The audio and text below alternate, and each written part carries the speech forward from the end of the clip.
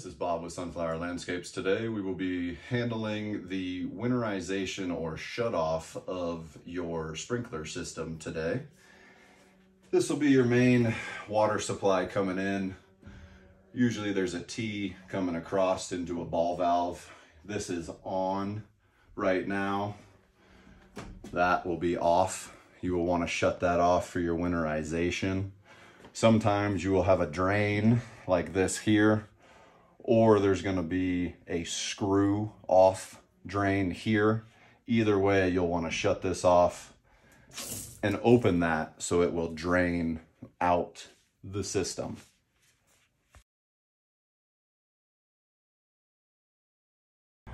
Now we're outside from being inside and shutting the water off. Now what you'll want to do is pull the drain here. Sometimes you need a pair of pliers.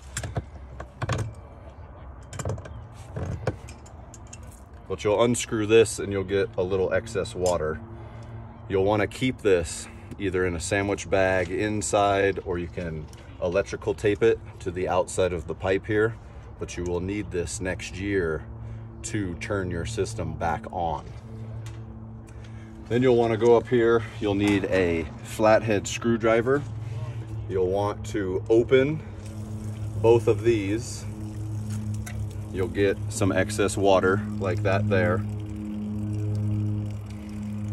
You'll also want to rock your ball valves back and forth just a little bit and then leave them at a 45-degree angle.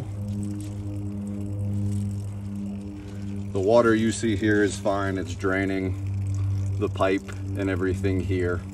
It's good. That's what you'll want to see. So you'll just let that drain just like it's doing, and you'll come to your valve box, which should be located near your backflow. And at the end here, as you can see, there is a drain. You'll want to open that as well. You will not have to open any of these valves or anything like that. Just leave them just like they are. They're all off just now. They need to stay like that for the winter.